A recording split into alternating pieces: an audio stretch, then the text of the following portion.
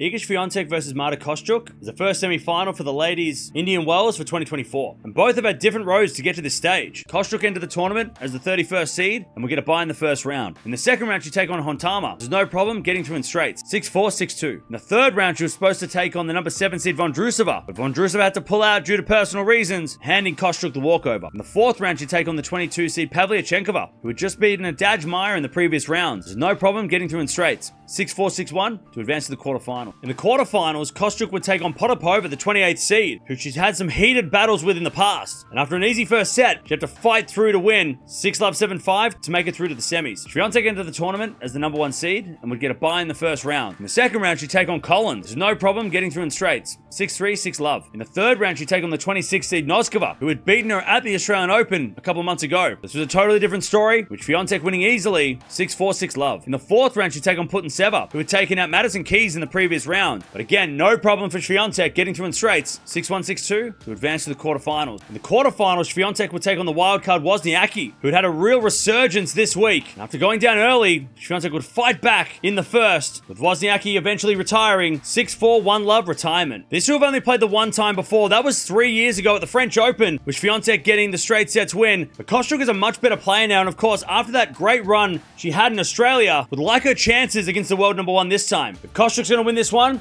she needs to keep her emotions in check, and she also needs to hang on to the lead. She was up so far in the second set against Potapova, she needs to make sure that she doesn't give away a lead if she can get one against the world number 1. If Swiatek's going to win this one, she needs to get off to a better start. Wozniacki was up 4-1, and maybe if she wasn't hurt, Swiatek could have lost that first set, so she needs to get off to a better start because we know that Kostyuk can take her chances, especially in that first set against Potapova if that's going to be the case. Very fun matchup in this one, Swiatek versus Kostyuk. Of course, Kostyuk isn't super random, but I have to go with Swiatek in this one in straight sets. I reckon it might be close, but Swiatek in straight sets, she is the world number 1 for a reason, and she looks so good this week. But let me know down in the comments below who's going to make the final.